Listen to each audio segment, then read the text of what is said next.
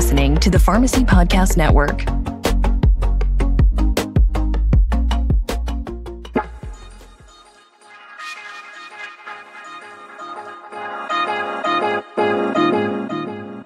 Welcome to the MaternalRx podcast on the Pharmacy Podcast Network.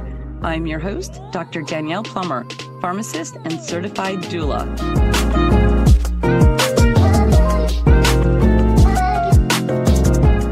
I'm so thrilled to have my guest here today to talk about an incredibly personal and often sensitive topic that for almost all mothers is dismissed or even ignored: sex and pregnancy.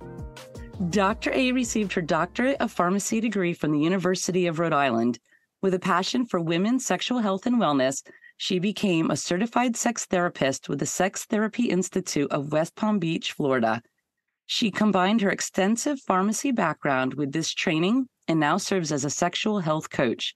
She specializes in hormone replacement therapy, peri-postmenopause, endometriosis, and medications for low libido, and today, pregnancy and sexual health. Her goal is to educate and help people gain clarity on their sex life, overcome barriers, and improve self-confidence.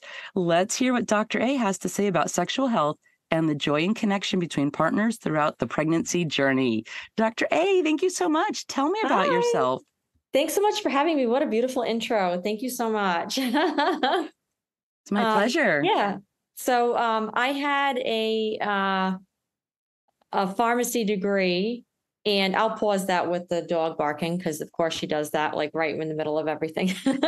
So I went to University of Rhode Island, and while I was in pharmacy school, I went to a home novelty and adult toy party, and I ended up becoming a salesperson doing it. It was so much fun. And so I found myself talking to all women all the time about sexual health, what's going on with them. They just kind of opened up to me. So fast forward, when I had graduated from pharmacy school, I found this sex therapy program because I had moved down to Florida, and it was a postgraduate certification course. And I was with OBGYNs and other therapists. And I was the first pharmacist to graduate from the program. And it was cool because I could combine what I had really felt passionate about with my pharmacy degree. And I worked a lot in compounding pharmacies throughout South Florida, doing hormone replacement therapy, low libido medications, things like that. So it's a whole combination of everything. And now I love doing my own consulting work. I consider myself a coach, a sexual health coach for individuals, couples, all of that, to help them with their sexual health issues. So it's been great. It's really, really fantastic. And just this need that I don't know why nobody talks about. Becoming pregnant for some women is super easy, for others incredibly difficult. And it takes a toll mentally on your sex life, which physically can manifest, right? Then you become pregnant. Mm-hmm. Think about those 9 months and the changes that happen to your body, how a woman feels through that time, and postpartum. Why is nobody talking about how much sex? What is sex exactly? Is it sexual health? Is it intercourse? There's so much that goes into play, pun intended, with this. Yeah. and then recovering from pregnancy. There's a long process. The only thing, and I'm a mom of 3, the only thing I was ever told was after the baby was delivered was wait 6 weeks to have sex. What does that even mean? Sex is much more broad and vast. What would you tell a woman? Where do you begin with this topic? There's so much we could cover. Yeah. And I don't understand why it's not talked about more. I've read some biographies and autobiographies from some women and articles from some women about their sexual challenges postpartum. And I don't know why it's not talked about more with, and OBGYNs are so busy. They're like in and out with you. They may ask, okay, are you having sex? Or just wait till 6 weeks after, until you have sex, then okay, bye. And like, they're like, you're just like shoved out, because they're busy too. Like they have so many other things that they're trying to focus on too with your body and your, postpartum and all that. So I don't fault them at all. It's just we need an added piece of this added, with postpartum. Just like I believe that we need a lot, every woman should be assigned a therapist postpartum to go, as far as depression that they may get afterwards, and or anxiety or just anything to talk about. And I don't know why that's not just added on automatically. It should be, especially with this piece. And as far as waiting, everyone's body is different. So it depends on if you've had a C-section or given vaginally with the birthing process, where your body takes it takes different times depending on the person for the body to heal. And so 6 weeks may not be enough time for a woman, or, maybe, they just feel really uncomfortable for a long amount of time. So the first thing I always tell patients is, get clearance from your doctor first. Like, have your OBGYN visit, make sure that the parts are going to be okay to go back in, So that's first and foremost, check with your OBGYN. Then after that, once you are okay, you've gotten the okay, I always recommend to use a vibrator first. Like, just start becoming more in tune again with your body and how you're feeling before you even incorporate your partner in. Or if you don't have a partner, then that's an even more reason to do it, So that's like first and foremost. And you'd be amazed how many women I've talked to who don't have a vibrator, never used one, or didn't think to do that, or, because a lot of times they're like, their husbands or significant others are in the mood, and they're just not. Like, their bodies it's like a roller coaster of hormones. You're up and down. There's all things going on. You're exhausted from having a newborn. There's so many things that come into play. So I say, first and foremost, take care of you and start to explore your body and how you're feeling within yourself again, and use a vibrator first. That's my biggest piece, first and foremost. You just touched on so many incredibly important points. This advice is something I think that should be started much sooner in a woman's adult journey, right? Because we don't talk about things like I was saying, we don't talk about sex and pregnancy, but we also don't talk about how do we find pleasure with our bodies. So like I said earlier, sexual health and intercourse, you want to bridge the gap. So they're the same. So when you have that, so no one told me, again, I like to repeat this, why did nobody talk about this? All I knew was that when I got pregnant, I thought I'd be a little nauseous, maybe vomit once or twice. And then I would glow. I never glowed. Those who have probably heard my story many times, I'll just keep it brief for those who haven't, because I had hyperemesis gravidarum and just vomited the whole 9 months. I did not want to be touched. Don't touch my skin, scents, smells, taste, everything just pushed me over the edge. My relationship really suffered during this time. I was so excited. As soon as I gave birth, I delivered the placenta. I felt like myself again. When my body started healing, I'm like, oh, I could be intimate again. But what happened? And this is where I think the medical community failed me, or I didn't know what questions to ask. I became like painfully dry. And then when you ask, right? Okay, you go, oh, yes, you must hear this from so many women. I was breastfeeding. So I went from this heightened sense of hormone levels through all my senses over the top to just like, again, don't touch me, but for a different reason. So my mind was in the right place, but physically my body was like, no, it's not your time yet. And I would ask my doctor, and they're like, oh, well, I'm not promoting any brands, but the one that always comes to mind, there's KY jelly. There's KY jelly. There's so much more to that. Let's get our retail pharmacists, because we have every pharmacy has this huge section of sexual supportive products, right? Like, where do you begin?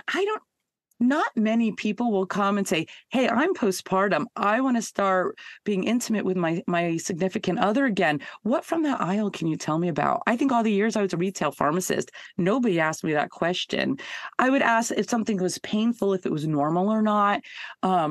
But not like, hey, we have all these pleasure aids sitting down here. What can we do? And, gosh, there's so many places where retail pharmacists can help. Hospital pharmacists can help in this space too. You have women delivering babies in the hospital. That's there's maybe a little push now back to home births or freestanding birthing centers, but the majority in the United States are delivering in a hospital. I wish now pharmacists, as we start to get involved in that space, let's add that to our postpartum and discharge conversations. And then, like you said, Dr. A, let's get the conversation going. Once that mom is back home, let's get the mental health support. If they're suffering from postpartum depression, guarantee what's going to happen to their intimacy and their sexual health. Yeah. And I always like to stress the female sex organ is the brain. It starts here with us. So you have to get that back on track before you can get the rest of your body back on track also. That's first and foremost. So that's so, so important, especially if you're experiencing postpartum depression. You're not going to move forward if you can't, if you're not feeling good, mentally. So, and then as far as being advocates for sexual health for women postpartum, as a pharmacist, you can create this role for yourself, especially if you're in an independent pharmacy. You can do whatever you want with this, and the sky's the limit. Like if I had my own independent pharmacy today, I would have a whole section that's out there dedicated. They have the family planning aisle, but like for woman, for like postpartum, like for all of that. And, I would make myself known that I'm the go-to person in that pharmacy to talk to. And, I guarantee you'd get a lot more patients opening up. You'd get more foot traffic also, as far as getting more people in the door, because not everyone's going to feel comfortable going into a chain pharmacy trying to figure out what lubricant to use. And some chains, are carrying vibrators, pelvic dilators, things like that. And, why not have that in your independent pharmacy where it's maybe feels a little more private for people to talk about it? Sorry, go ahead. No, you're fine. Yeah. Yeah. I love this idea. A hot topic in our profession is how can we increase revenue in our independent pharmacies? And there's so many reasons, that this has happened in the United States with reimbursements and, different fees involved. And in my opinion, collusion, not part of this topic. But wow, here we have an amazing topic here, ways to create revenue for independent pharmacies. The first thing, I'm going to circle back to what you told me in the beginning of our conversation. You started selling products for intimacy, right? To increase pleasure. I, for a very long time in my younger adult life, was a Marine Corps spouse. This was a thing. Oh. Marine Corps spouses are always looking for ways to earn incomes. I will age myself. This was prior to what we have with smartphones and media today and social media. So there weren't a lot of revenue streams for military spouses who moved all the time. And this was one of and I don't remember the name of the company, if it was the same one you worked for or not, but when a friend of mine started selling these products and I went to her house to learn about them, I was like, I didn't know this existed. So for me, I am so impressed. So becoming comfortable talking about products to improve sexual health, increase pleasure and intercourse, that's the first milestone. I have a feeling many pharmacists are not comfortable talking about this, as nor are the patients, right? You have this partner. Right. I grew up in this era that this is private. This is kept between you and your partner. At some point, though, you want to talk to a medical professional. You mentioned postpartum. If you see your doctor at that 6-week window, you get one visit. You may never see your doctor again. A lot of women don't. It's the pediatrician. You're always bringing your newborns to see that doctor on those scheduled visits. But these guidelines go back decades and don't have a whole lot of merit. Just like you said, everyone's body is different. I know our community, we practice personalized medicine, and this is that perfect place. So become comfortable. My goal is for every retail pharmacist and all of us as a society to become comfortable talking about sexual health, sexual pleasure, and having those conversations with somebody like a retail pharmacist. And it doesn't matter who's standing around, but if you want a private space, know that you could say, hey, can I speak to you over at that consultation window or off to the side? Yeah. So you joined this company. Was there anything that sparked you to say, this is what I want to do, or to become comfortable talking to your friends, your family, to strangers about this? I don't know what it is. It just clicked for me. And I saw a need. I saw a need for it for women. And because I saw a need for it, I wanted to talk more about it with people and help them and help them out, as far as that goes. And then, I got into more of the medication side of it when I was doing compounding pharmacy and having those conversations. I feel like if you are comfortable talking about it, then they're going to be comfortable talking about it. If you're not like squirmish about it. And I know it's hard for some, healthcare professionals or just anybody to talk about these things they seem as taboo, but that's why we need more of a need for it. I think I've always just been like the black sheep of my family where I like to talk about the things that people may be uncomfortable talking about because I just like to keep conversations open, and honest. So yeah. But I think, as far as like pharmacists go, this is a great opportunity for you to connect with patients. I mean, there's a lot of, there might be concern for women postpartum, she's breastfeeding and she's worried about what lubricant to use. Is it going to affect the breastfeeding? Like just a lot of things like that, and what type of lubricant to pick out, there's like just so many little questions like that can occur. And there's a lot more over the counter now than there was 20 years ago. Mm-hmm. So there's the gel-based and water-based. And where can our pharmacists go to learn more about these different products? Should they just walk the aisle? Are there any online resources? Yeah, so they can go on. I mean, I actually created a little tutorial it's on my YouTube channel and in my on my website. Because there isn't anything there. You can find articles that other people have written. So you can just literally Google it and say, what are the types of lubricant and what are the differences? And it'll take you through, water-based versus silicone. They have CBD infused lubricants now. So it's more just self-education, but that would be great if we had more people talking about that. So it's just something that we know, so. I know I've been asked many random questions like about using, just coconut oil like this. Can I use this? Can I use olive oil? I've been asked many different questions. Absolutely. And you have the answers. Most of us do not. So this is fantastic. So I'll just say right now then, how do we find your YouTube channel? What are we Googling? So I have, and I'll make sure this is in the show notes too. I have drnadia.org, and that's the .com was taken. So I have my website there. Everything's on there. And then as far as like the blog, and then my YouTube channel is Ask Dr. A. And then I'm part of, this pharmacy podcast network with the podcast Sex Farm D. So everything will be on there. And I have an Instagram also, Sex Farm D. So I talk about all that on that podcast also, because, we don't have enough resources out there to talk about it. Which is why I was so excited to find you and bring you on. So I have a lot of questions for you here. Okay. Somebody asked me, does having sex induce labor? And I thought it was the orgasm itself. Tell me what we should know about this. So this is very interesting. So, you could say it's an old wives' tale. So oxytocin is released during, it stimulates the uterine contractions in childbirth and lactation after childbirth. So, they've used that to induce labor.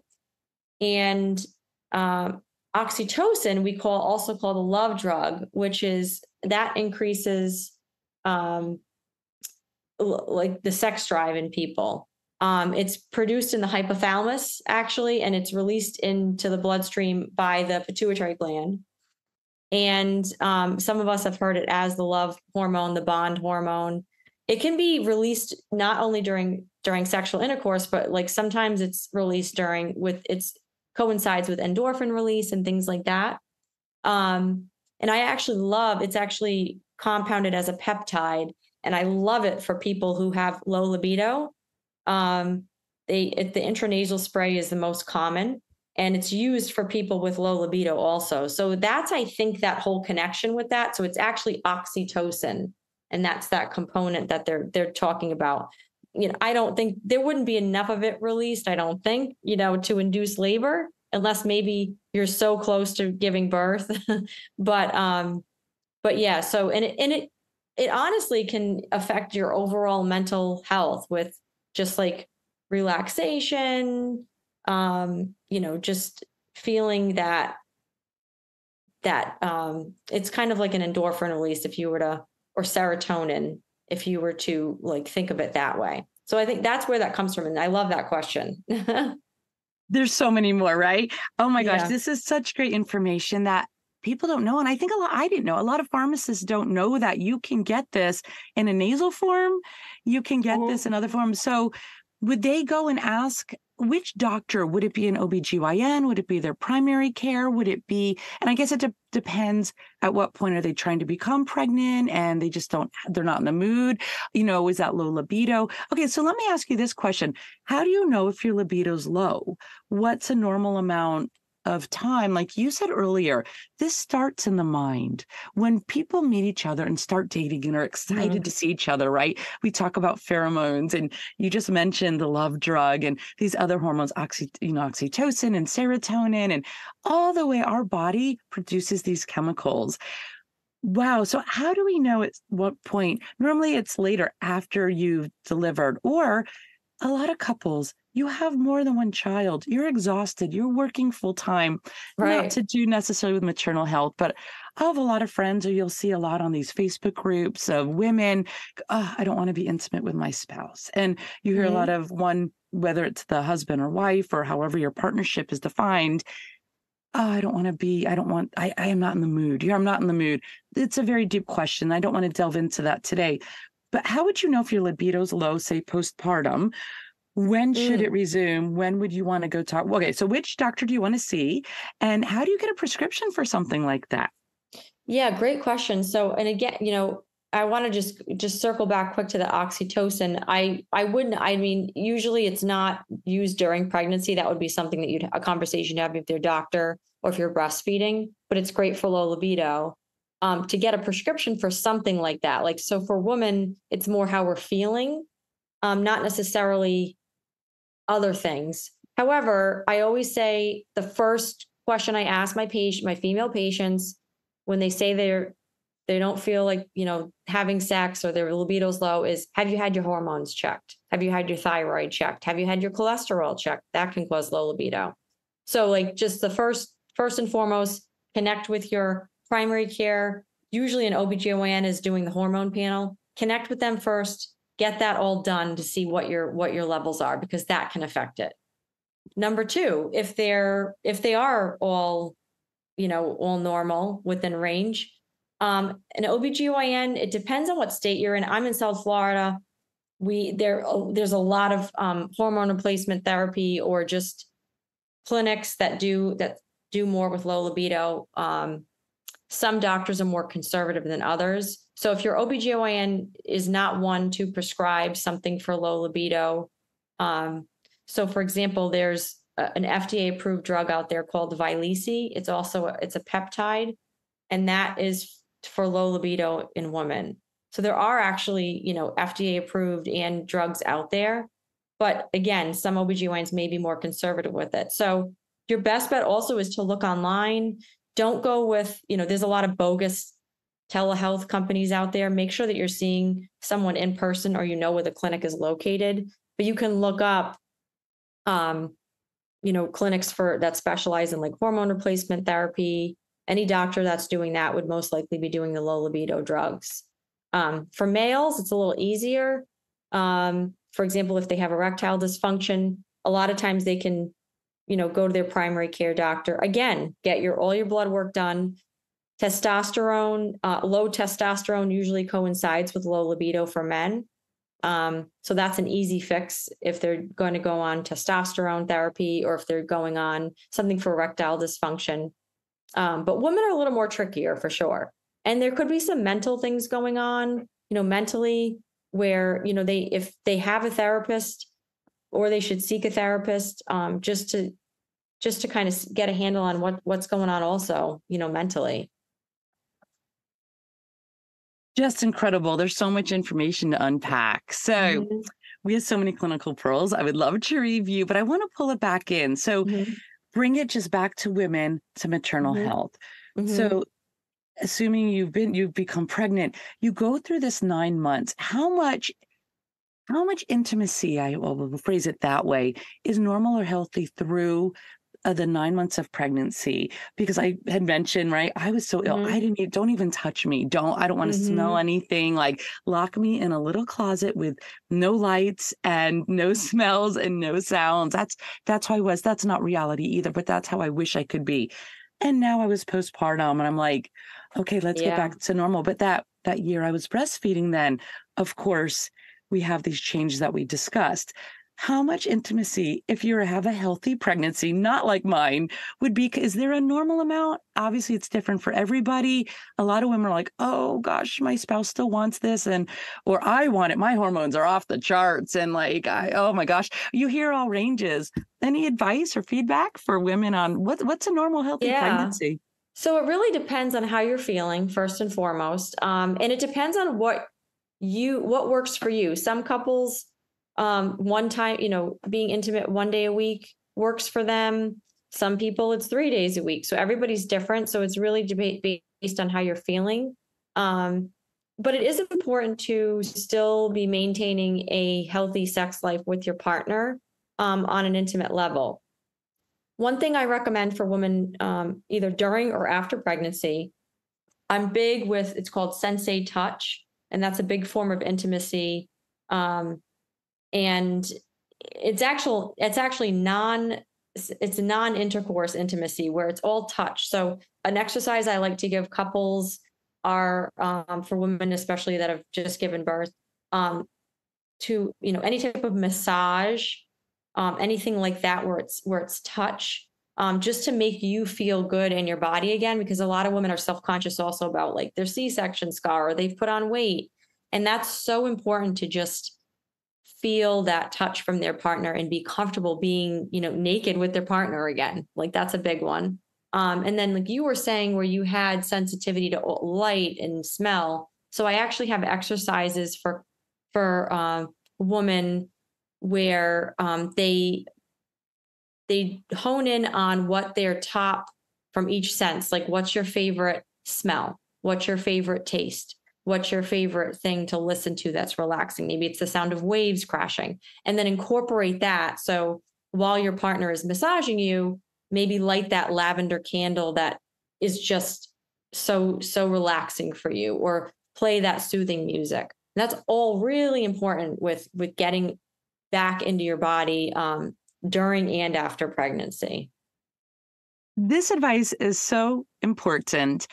Let's recap here because I want to make sure everyone understands. So, starting with touch, right? One of the basic principles of being humanity, how it feels. And when you have a partner you can share that with, when you've gone through an experience like becoming pregnant, delivering a baby, growing your family, to regain that connection that you had when you were younger.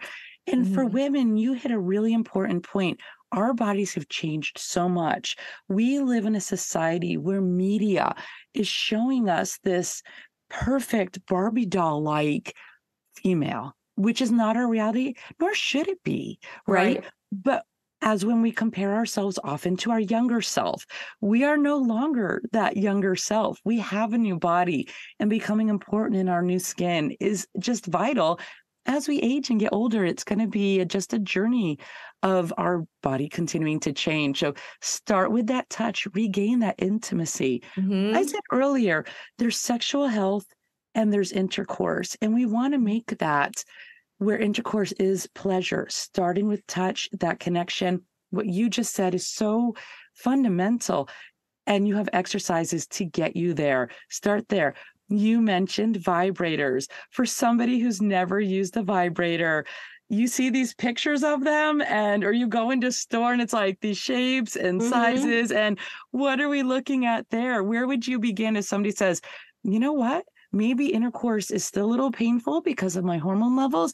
While we work on that, you said start with a vibrator. Where do you begin? How do you choose one? Do we have time? We have 1 minute. Yeah. Can you do a summary? Yeah. So with some of my patients, I have a couple of websites that I like. Some products that I like in particular. I always say too, if you're able to have a home party, that's a really fun thing to do. And it's very important to be able to hold that toy, that vibrator in your hand to see what the settings are, the vibrations, what the shape, the feel. Very important. If you're going into a retail pharmacy, you just get a box, right? You can't really like hold it in your hand. Some adult toy stores do have the product outside of the box where you can hold on to it and feel it. So if there's one in your area that you like, that you know of, go ahead in there. But some people feel like really scared to go in themselves. Bring a girlfriend with you if you need, just for fun. But if you can have like a little a home party, that's great, because then you're in the privacy of your own home. And everybody's different with what they like, as far as like what kind of stimulation they like. And so as far as that goes, and hey, if you're an independent pharmacy owner, you should do that. You should have the product, but then have one that's outside of the box so someone can actually like feel or touch, even if you want to have it behind a case and then you can grab it for someone. That's like really powerful to be able to have that in your store, So yeah. Sorry. No, you're fine. Absolutely. And then you can get people talking about it. They go, I'm sure how many people come and go, oh my gosh, I've never seen that before. And when they see the price, right? Reasonable, nothing compared to what a lot of medications will cost. And something to get that connection happening again with your spouse while you recover from pregnancy. You have a newborn, you have a new life. And make this journey part of your new life. Become comfortable with your body, become comfortable talking about sex toys, become comfortable talking to your pharmacist for the patients. And for pharmacists, make this a conversation. When those moms or significant others come in for those postpartum medications for breastfeeding advice, ask them these questions. Do you know? Point them to that aisle, make suggestions, talk about the lubricants, and get that connection. We'll have a happier society all around, right? I know. And for women postpartum, this is so important for them to, to be able to do this, And if you're not, seek that help, that advice. Dr. A, you are here for all of us, pharmacists and patients. And I just want to thank you so much. Please, everyone, go to her blog, her YouTube channel, seek help, talk to your doctors, whichever one you get into first. Get the hormone testing done if you feel that you might have low libido. Get your spouse the help if you think there's something missing there. Find ways that make you comfortable to reconnect with your partner and get intimacy going again. Dr. A, thank you so much. Any last words, final advice? No, well, thanks so much for having me again. And my biggest piece of advice for all my female patients, pregnant, not pregnant, postpartum, get yourself a good toy. Everybody, get yourself a good toy. Get yourself a good toy. You're an independent pharmacy. That is your new slogan. Yeah. Right in the front of the store, point into the aisle. Here we go. Amazing. Nice way to start the next journey chapter in your life with a new baby. And we're all here to support everybody to get their connection with their partners going again. Thank you, Dr. A. And for everyone listening, oh my goodness, my pleasure. We need to continue this conversation. It doesn't stop here, right? You work, as in your introduction, so many other areas of sexual health. We'll have future conversations on this. But right now, MaternalRx is our place here. And I just want to again thank you. If you found this valuable, please like us online and share with your friends and colleagues. Thank you so much. Thank you. Bye. Bye.